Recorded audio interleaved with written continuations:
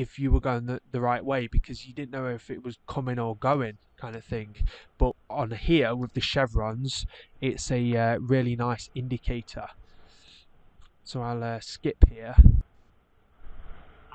So yeah, I'm going to, on purpose, I decided to miss the turn in here to see what it did. I've actually found the rerouting on this really good and almost instant.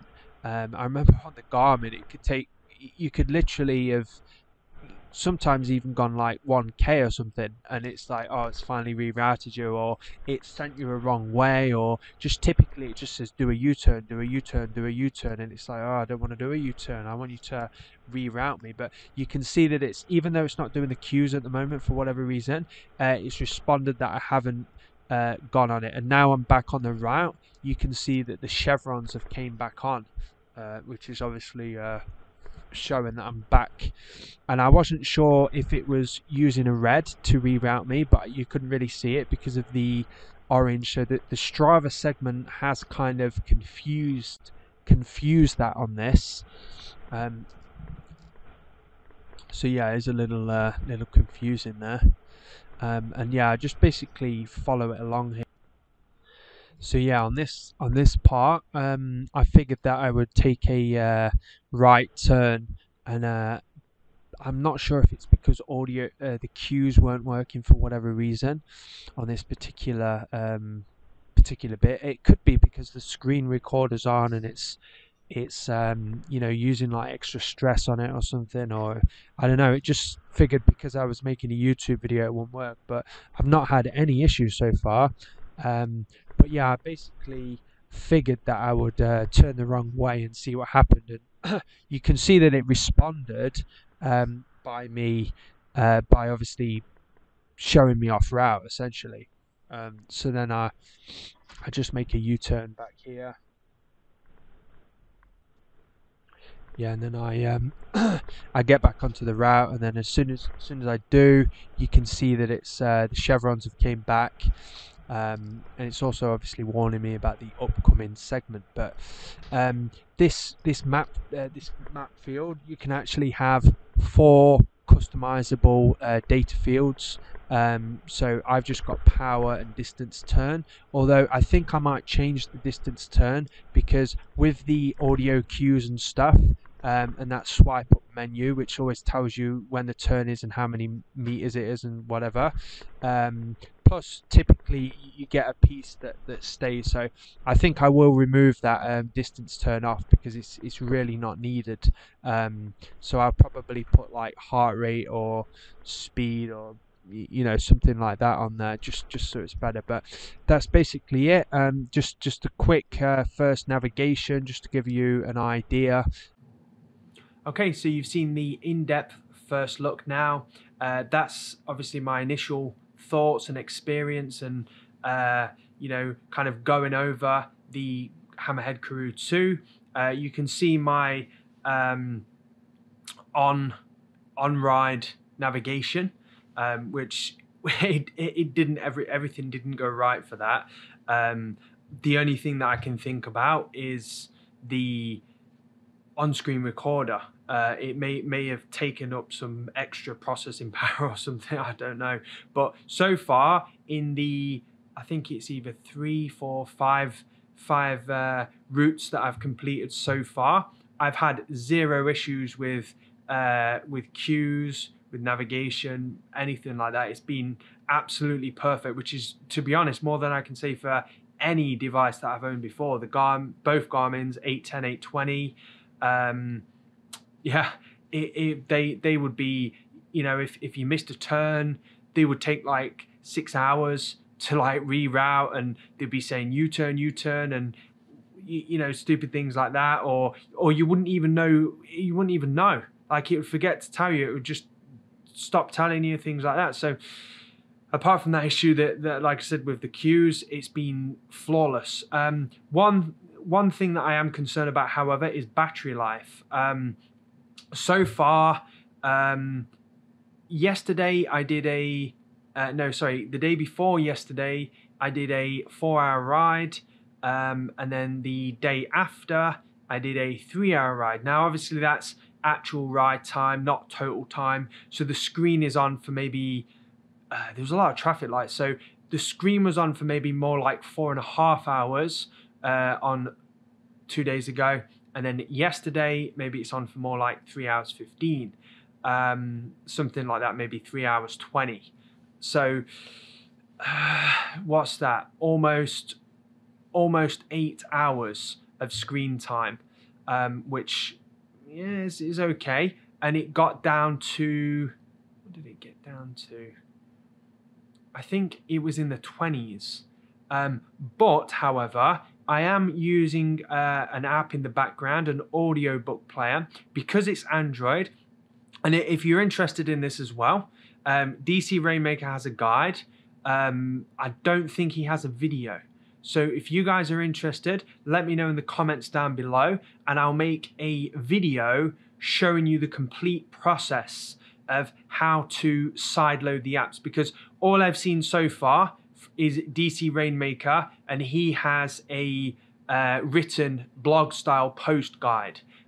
If you are interested, let me know in the comments. Give this video a like. If I have enough kind of requests for it, let's say at least 5, I'll definitely make that video. If it's just one person, you know, maybe I put it up, and it's going to take some time to make as well. It's not like an easy one to side load the Android apps, because again, the Karoo is a Android device. Now it doesn't have the Google Play Store. It's not like a Samsung phone. You know, where you just go on the Play Store and then download your apps, or, you know, like the iPhone where you download your apps, etc. It's more of a process, but you basically plug it into your computer, whether it's a Mac or a PC. You bring up some kind of command prompt, which on the PC is the black box, and you've got the white writing, and it's all like codes and whatever. And then you basically enable USB debugging on the you have to go into developer mode. Basically it's a whole process, and then you basically download the APK apps, which is basically like the .apk. So every Android app is a .apk file, so you basically add them on, and then you have to install them through the code, etc. So if you're interested, I can make that, but it's a very cool feature. I personally like to have audiobooks playing whilst I'm going. So that was obviously using Bluetooth. It's obviously using processing power. So maybe if I don't use that and I just have my phone in my pocket with my Bluetooth headphones in, maybe that saves me some battery. Maybe it's more like 10 hours. But like I said, that was around, I think it was around 20%. So we're looking at around 8 to 10 hours, but that was with that Bluetooth on, and I was routing a lot of it. And I think I may have, because it was very sunny, I may have even had the brightness on full, because it's not like the Garmin screen where you can have, if it's bright out, you can have the brightness off, because it's like a old-fashioned kind of like Game Boy kind of screen. It's not like that. It's kind of like your phone. So the sunlight shines down on your phone, and you can't see it if you have the brightness off. Whereas if you have it on, you can see it better. So it's kind of like that. Although it's not shiny, it's more matted like a Kindle kind of screen, but it still uses the backlight so you can actually see. Without the backlight, you still can't see. It's not like you can hold it into the light. Maybe you can, but and then of course sunglasses, they don't help. Luckily my sunglasses come up to about here, so I can still kind of look down and see it without sunglasses on. But my overall first impressions of the device is great. One thing that I will say is, if you want to do proper workouts, at the moment at least, you do need Training Peaks. So I've taken the 14-day free subscription of Training Peaks, so I can build my workouts on there, and then they get automatically synced over just like they do on Zwift. So that's a really cool feature. But it seems silly that they don't have workouts. I mean, even Chris Froome uses this. I'm sure he's happy to pay for Training Peaks or whatever, but the fact that you can't make, I mean, so I've heard of people using Today's Planner. I know a guy, John Maloney, shout out to his channel. He's a really good YouTuber. pretty new. Check out his cycling channel. I actually put it in my recommended channels. He's got a really good cycling channel. Seems a really nice guy. He's trying to build his channel up as well. So yeah, he uses, from what he said, he uses today's plan. So I think he's had to keep his Garmin 1030 so that he can do the workouts. And then I guess maybe if he knows where he's going and he's just exploring, you know, wanting to enjoy the unit, he does prefer the Karoo from what he said.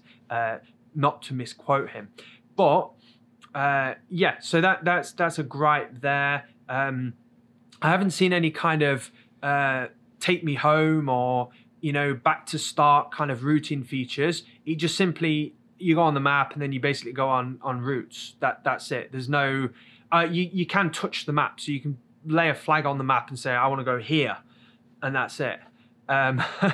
So, I mean, of course, this thing is constantly being updated. People are putting in requests. If you want a feature, get on that Hammerhead Karoo community board, whatever it is, write your request in. If enough people write that request or agree with it, they'll take notice and they'll get on it. I'm assuming this climbing feature that they've just released, people probably saying, oh, I want Climber Pro like on Garmin, and they said, okay, we'll do that. You know, Chris Froome uses it. He's a climber. Let's stick it on, right? But yeah, as for me, like I said, this isn't a full review because I've barely used the unit, but just my initial experiences so far I've shared with you. So let me know what you think in the comments down below. Are you interested in the Hammerhead Karoo 2? Is it something that you, I mean, for me personally, I can see beyond now. So I can see in the future. It's just like when the iPhone got released, it seemed okay, right? But it was like the vision that Apple had of the future, like, oh, 5 years from now or whatever, like how it's going to be, not like, oh, what it is now, because it's basically just a shell. And then that shell is going to grow and grow and grow, you know? So that's how I see the Hammerhead Karoo, although it is somewhat a semi-complete shell at the moment. You know, it's like I said, it's fully usable, it's really good, etc. There's just some tweaks that they can make here and there, some extra features, and the promising constant features. So even for people who own the Hammerhead Karoo 1, they're still getting every single feature. So they're still getting the climb feature that's just came out, even though they've got the first kind of big brick unit that came out. I don't know, I mean, I guess the processing power is not quite as good, but they're still getting all the features. So they haven't said, oh, screw you, you bought Hammerhead 1, and then I assume it's going to be the same when the Hammerhead 3 comes out. I don't know how long that will be, but let's say 2 years time they bring out the Hammerhead 3, they're not going to say, oh, screw you Hammerhead 2 owners. I don't know if they will phase out the Hammerhead 1 then, but even if they do that, that's fair enough, I think, after 2 product cycles. So yeah, initially I really like the unit. In fact, I love it. I like the mount, although I'm taking some time to get used to it. It's more like an eighth of a turn and then a pull really hard, like, and hold on to the cord so that you don't throw it across the room kind of thing. The buttons I'm still getting used to. I'm still learning new things about it as well. I've just gotten used to the lap button. The lap button, if you're on the map screen, it's zoom in. And then I think you have to double tap it to access the lap. If you're on a data screen, it's just one press, which is fine, which I've accidentally pressed it a few times before, thinking it was the change screen, because you've got 2 buttons here, is change screen left, change screen right, and then you've got 2 buttons here, which is lap or zoom on the map screen, or off or screen off. This button, what does this button do? I'm yet to learn. Like I said, this isn't a complete review. So Anyway, let me know what you think, everyone. Let me know if you want to see more videos like this. Let me know if you want to see more Karoo content. Maybe I can do some guides, tutorials, just like I spoke about. Leave it down in the comments. Give this video a like if you like this, and I hope you enjoy my channel. Subscribe if you want to see more, and I'll see you in the next video, everyone.